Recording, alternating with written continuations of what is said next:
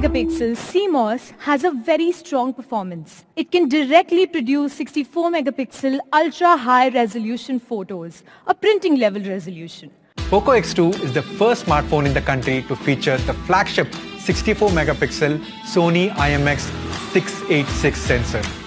You can of course print the photos that are shot on Poco X2, but more importantly, these look amazing on the screen of the phone. The 90Hz Pro display. High refresh rate display is closely connected with the user experience. Higher refresh rate indeed makes the user experience better, which is why Poco X2 comes with a 120Hz panel.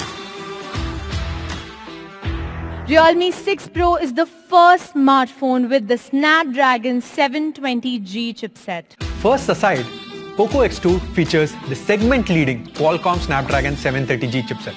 It comes with Qualcomm's custom Cryo 470 cores and a lot more to deliver a flagship experience.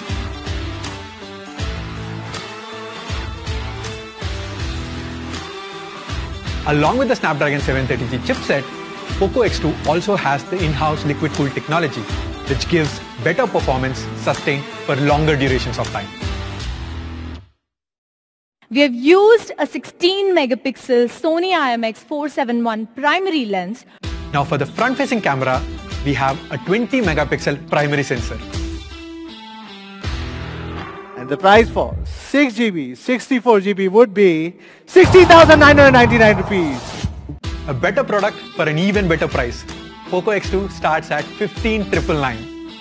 The original Sharma ji ka ladka.